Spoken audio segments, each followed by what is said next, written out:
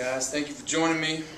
I just want to say thank you to your parents, not your parents, thank you to the parents that have come to join me today, because I think you guys make the biggest impact on your children's education, and I'm sure that you are showing that interest in their education. So, the stuff we've been working on in class is verb stuff, because I truly believe once you unlock the mystery of verbs, then your student will have a lot of control over how they can use the language. Right now, it's a lot of memorizing phrases, I think, in Spanish classes, use the bathroom, things like that. I guess that's probably the most important one.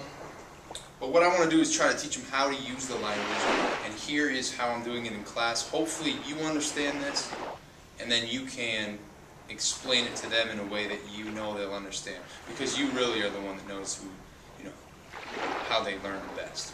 So, to start out, we take infinitives. Infinitive is the basic unit of a verb. In English, you recognize an infinitive like this: to run, to cook, to see, to meet, and it only answers one real question. It answers what the action is, what's happening. So they're not that useful. If you think about it in terms of a wild horse. A wild horse, I guess, has a use, but not really one specific to your life. You have to change this infinitive in order for it to fit your purposes. Like you have to train a wild horse to serve your purpose. That's probably not a very good example. When you change the infinitive, you conjugate it. Conjugate it. So the conjugated verb is no longer to run, but it's I run, you cook, we see, they meet. Okay? This gives you three pieces of information. It gives you what's happening, running, who it's happening to, I, and when it's happening. This is the present tense, and this is really what we're covering in class right now. The present tense. I run, you cook, we see, they meet. If this was in the past tense, you would say I ran, so you'd still have three pieces of information. You'd have I, running, but it's past because it's ran. You cooked, we saw, and they met. This is much more complicated in English than it is in Spanish, as a matter of fact. You'll see this. So there you go. It answers the three questions, if you're taking notes at home: what, who, and when it's happening. There are a myriad of tenses that you can use verbs in. You can say, I see, I will see, I have seen, I'm going to see, I would see, I could see, I would like to see. Okay, there's tons of these tenses. Okay, in Spanish, I think they're much easier to learn than in English. This is my native language. Okay, let's break down, like we do in class, we'll break down an infinitive so you get to see how it works. The original, the basic unit, to speak. You have the to on the front. To speak. The first person, singular. You'll notice there's a T here. On this side of the T, on the left, you have all of the singular people, all the subjects that are singular. One person. I am one person. You are one person. He, she, it, that is considered the third person. So if you want to memorize it saying, I'm number one, you are number two, he is number three. It rhymes in that sense. On the right side, so if the left side is singular, the right side is plural. If you put I in a group with other people, we call ourselves we. We run, we speak, we talk. Okay? If you put you in a group, if I'm talking to your family, I say you guys or y'all or wherever you're from. Yous guys if you're from Philly. And The third one, he. If I put he in a group, I'm not talking to him, but I'm talking about him or them. I'm saying they do this, they do this. They speak Spanish. So does that make sense? You have first person singular, second person singular, third person singular, first person plural, second person plural, and third person plural. You'll see this again. This is important to know because I'm going to edit that out. Okay. Alright, now talking about infinitives in English, they're recognizable because they start with to. To speak, to eat, to run, to jog, to walk, to whistle, whatever you want to say. To, and then the verb. It doesn't give you a certain person, it doesn't give you a certain time. So it's called the infinitive. And yes, infinity is related to infinitive. And if you want to find out why, you can give me a call or an email, whatever. But in Spanish, infinitives are recognizable because they end, they're endings, and I'll show you a couple in a minute.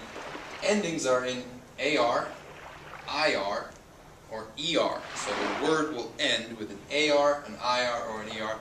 Or if you want to make it simple, the verb that ends in R is an infinitive.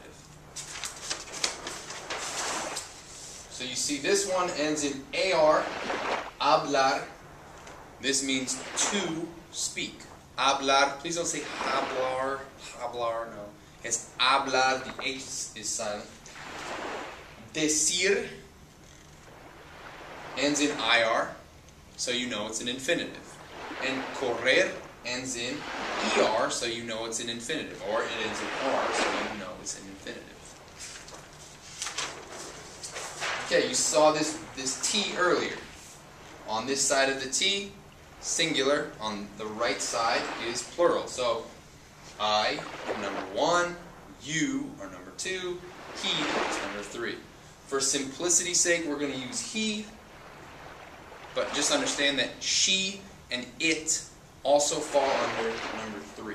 So if you're talking about a wild animal, any animal, a thing that is it, he doesn't have a he or she gender, then you're going to use third person singular. First person plural, second person plural, third person plural. This is the same exact way we're going to set up the verb in Spanish. So you get to know who the person is that we're talking about. So hablar, again, is an infinitive, it ends in AR. Okay, if you're going to talk about yourself, the verb in the present tense, the infinitive, you're going to take off the AR and you're going to add O. So if I say hablo, it means I speak. Hablas, not hablar, hablars, hablas. You speak. Habla, he speaks, she speaks. Hablamos, we speak. Hablan, they speak. Oh no, sorry. Y'all speak. You all, you guys. And third person plural, they speak. Okay, you see it here. Hablo, not hablar anymore. Not hablar, hablo. Hablas, habla, hablamos, hablan, hablan. So here you have it more spelled out. Hablo means I speak. There is nothing on the front of the verb that you need to add to say I, because everyone understands in Spanish, if you say hablo, there's no other person that could be. I speak. Hablas, same thing. There's no other person it could be except you. If I say to you, hablas español, I'm either stating that you do speak Spanish or asking you, do you speak Spanish? Habla, there's the A ending. Amos, an.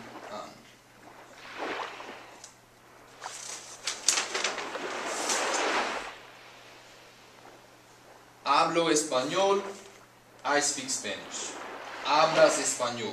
I have a lot of students ask me, how do you say do in Spanish? When they want to ask a question, do you have a dog? Do you speak Spanish? Whatever.